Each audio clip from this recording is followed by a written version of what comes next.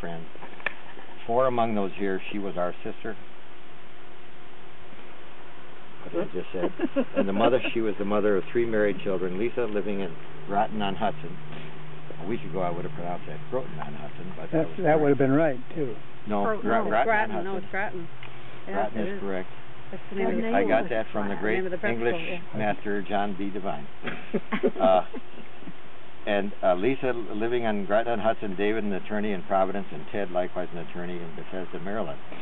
I had an email from all 3 today wishing us Godspeed in our task. Oh, that's nice. That's nice. It was nice, and 2 of them said thank you to everybody there for helping put my mother to her final resting place. She passed away at the age of 79 on Sunday morning, January 27th, in Greenwich, Connecticut, in a Greenwich, Connecticut hospital from a leaking aortal aneurysm. For the last 10 years of her life, she suffered from emphysema and the onset of macular degeneration, which for her final 5 years left her almost totally blind. Honestly, she amazed me that she could keep going the way she did. Excuse me, you guys.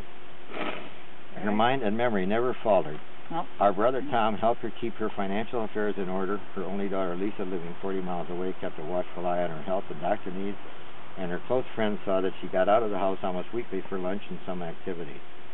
So she lived a fuller life than might be expected with her infirmities.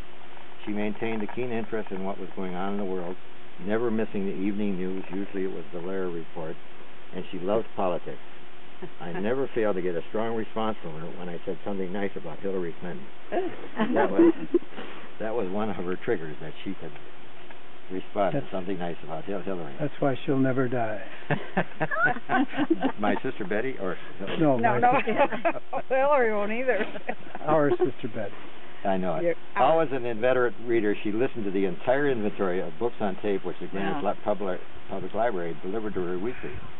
She had a good friend from her church who read to her from the New York Times every Sunday afternoon.